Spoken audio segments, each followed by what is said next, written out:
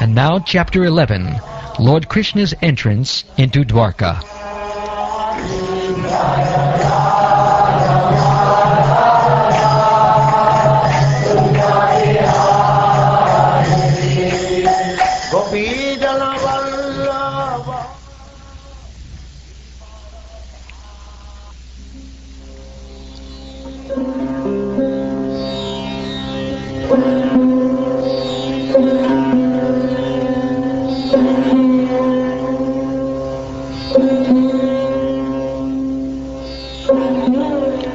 Suta Goswami said, upon reaching the border of his most prosperous metropolis, known as the country of the Anarthas, or Dvaraka, the Lord sounded his auspicious conch shell, heralding his arrival and apparently pacifying the dejection of the inhabitants. The white and fat-bowled conch shell, being gripped by the hand of Lord Krishna and sounded by him, appeared to be reddened by the touch of his transcendental lips. It seemed that a white swan was playing in the stems of red lotus flowers. The citizens of Dvaraka, having heard that sound which threatens fear personified in the material world, began to run towards him fast, just to have a long-desired audience with the Lord, who is the protector of all devotees. The citizens arrived before the Lord with their respective presentations, offering them to the fully satisfied and self-sufficient one who, by his own potency, incessantly supplies others. These presentations were like the offering of a lamp to the sun. Yet the citizens began to speak in ecstatic language to receive the Lord, just as wards welcome their guardian and father. The citizens said, O Lord, you are worshipped by all demigods like Brahma, the four Sanas, and even the King of Heaven. You are the ultimate rest for those who are really aspiring to achieve the highest benefit of life. You are the supreme transcendental Lord, and inevitable time cannot exert its influence upon you. O Creator of the universe, you are our Mother, well-wisher, Lord, Father, spiritual Master, and worshipable deity. By following in your footsteps, we have become successful in every respect. We pray, therefore, that you continue to bless us with your mercy. Oh, it is our good luck that we have come again today, under your protection, by your presence, for your Lordship rarely visits even the denizens of heaven. Now it is possible for us to look into your smiling face, which is full of affectionate glances. We can now see your transcendental form, full of all auspiciousness. O lotus-eyed Lord, whenever you go away to Mathura, Vrindavan, or Hastinapur, to meet your friends and relatives, every moment of your absence seems like 1,000,000 years. O infallible one, at that time our eyes become useless, as if bereft of sun. O Master, if you live abroad all the time, then we cannot look at your attractive face, whose smiles vanquish all our sufferings. How can we exist without your presence? Upon hearing their speeches, the Lord, who is very kind to the citizens and the devotees, entered the city of Dvaraka and acknowledged all their greetings by casting his transcendental glance over them. As Bhagavati, the capital of Nagaloka, is protected by the Nagas, so was Dvaraka protected by the descendants of Vrishni, Bhoja, Madhu, Dashara, Arha, Kukura, Andaka, etc., who are as strong as Lord Krishna. The city of Dvarakapuri was filled with the opulences of all seasons. There were hermitages, orchards, flower gardens, parks, and reservoirs of water breathing lotus flowers all over. The city gateway, the household doors, and festoon arches along the roads were all nicely decorated with festive signs like plantain trees and mango leaves, all to welcome the Lord. Flags, garlands, and painted signs and slogans all combined to shade the sunshine. The highways, subways, lanes, markets, and public meeting places were all thoroughly cleansed and then moistened with scented water. And to welcome the Lord, fruits, flowers, and unbroken seeds were strewn everywhere. In each and every door of the residential houses, auspicious things like curd, unbroken fruits, sugar cane, and full water pots with articles for worship, incense, and candles were all displayed. On hearing that the most dear Krishna was approaching Dwarka Dham, magnanimous Vasudeva, Akrura, Ugrasena, Balaram, the superhumanly powerful, Pradumna, Charudeshna, and Samba, the son of Jambavati, all extremely happy, abandoned resting, sitting, and dining. They hastened toward the Lord on chariots with Brahmins bearing flowers. Before them were elephants, emblems of good fortune. Conch shells and bugles were sounded, and Vedic hymns were chanted. Thus they offered their respects, which was saturated with affection. At the same time, many hundreds of well-known prostitutes began to proceed on various vehicles. They were all very eager to meet the Lord, and their beautiful faces were decorated with dazzling earrings, which enhanced the beauty of their foreheads. Expert dramatists, artists, dancers, singers, historians, genealogists, and learned speakers all gave their respective contributions, being inspired by the superhuman pastimes of the Lord. Thus they proceeded on and on. Lord Krishna, the personality of Godhead, approached them and offered due honor and respect to each and every one of the friends, relatives, citizens, and all others who came to receive and welcome him.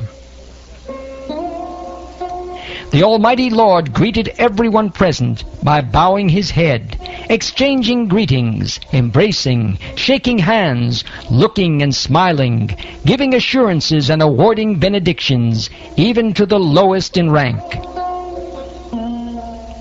Then the Lord personally entered the city accompanied by elderly relatives and invalid Brahmins with their wives, all offering benedictions and singing the glories of the Lord. Others also praised the glories of the Lord. When Lord Krishna passed over the public roads, all the ladies from the respectable families of Dwarka went up to the roofs of their palaces just to have a look at the Lord. They considered this to be the greatest festival. The inhabitants of Dwarka were regularly accustomed to look upon the reservoir of all beauty, the infallible Lord, yet they were never satiated. The Lord's chest is the abode of the goddess of fortune. His moon-like face is the drinking vessel for eyes, which hanker after all that is beautiful. His arms are the resting places for the administrative demigods. And his lotus feet are the refuge of pure devotees, who never talk or sing of any subject except his lordship. As the Lord passed along the public road of Dwarka, his head was protected from the sunshine by a white umbrella. White feathered fans moved in semicircles, and showers of flowers fell upon the road. His yellow garments and garlands of flowers made it appear as if a dark cloud was surrounded simultaneously by the sun, moon, lightning, and rainbows.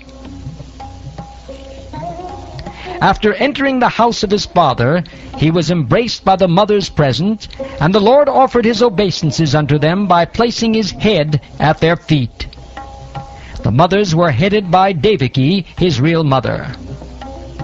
The mothers, after embracing their son, sat him on their laps. Due to pure affection, milk sprang from their breasts. They were overwhelmed with delight, and the tears from their eyes whetted the Lord.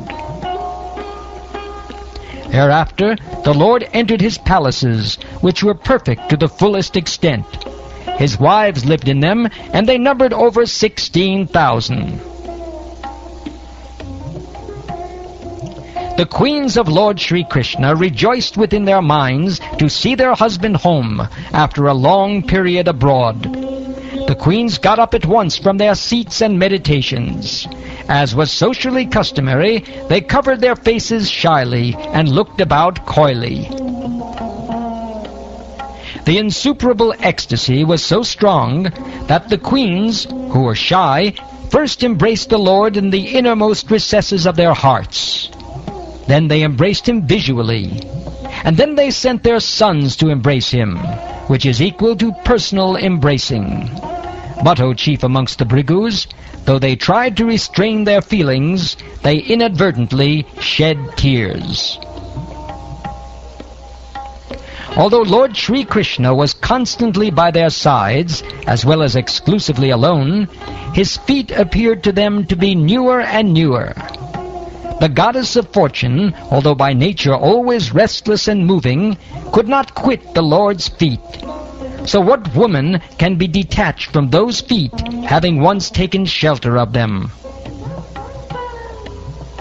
The Lord was pacified after killing those kings who were burdensome to the earth. They were puffed up with their military strength, their horses, elephants, chariots, infantry, etc. He himself was not a party in the fight. He simply created hostility between the powerful administrators, and they fought amongst themselves. He was like the wind, which causes friction between bamboos and so sparks a fire. That Supreme Personality of Godhead, Sri Krishna, out of his causeless mercy, appeared on this planet by his internal potency and enjoyed himself amongst competent women as if he were engaging in mundane affairs. Although the queen's beautiful smiles and furtive glances were all spotless and exciting, and although they could conquer Cupid himself by making him give up his bow in frustration, and although even the tolerant Shiva could fall victim to them, still, despite all their magical feats and attractions, they could not agitate the senses of the Lord. The common materialistic conditioned souls speculate that the Lord is one of them. Out of their ignorance, they think that the Lord is affected by matter, although he is unattached. This is the divinity of the personality of Godhead. He is not affected by the qualities of material nature, even though he is in contact with them. Similarly, the devotees who have taken shelter of the Lord do not become influenced by the material qualities. The simple and delicate women truly thought that Lord Sri Krishna, their beloved husband, followed them and was dominated by them. They were unaware of the extent of the glories of their husband, as the atheists are unaware of him as the supreme controller.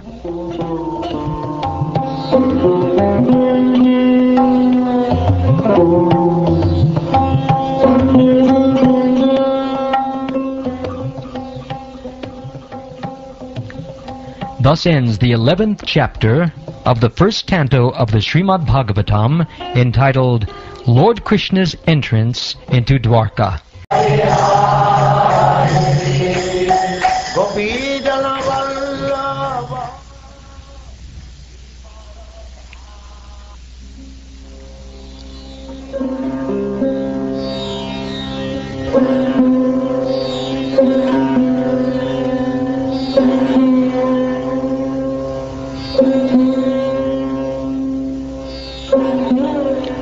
Suta Goswami said, upon reaching the border of his most prosperous metropolis, known as the country of the Anarthas, or Dvaraka, the Lord sounded his auspicious conch shell, heralding his arrival and apparently pacifying the dejection of the inhabitants.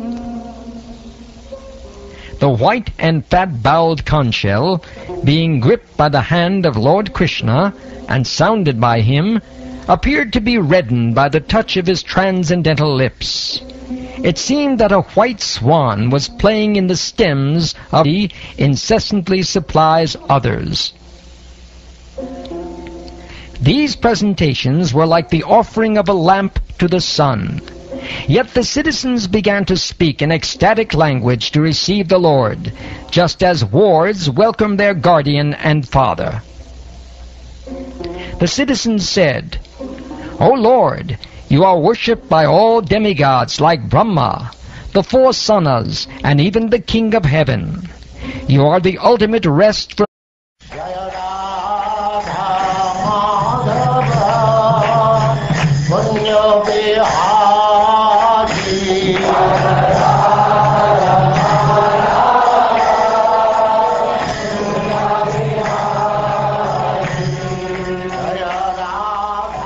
And now chapter 11, Lord Krishna's entrance into Dvaraka.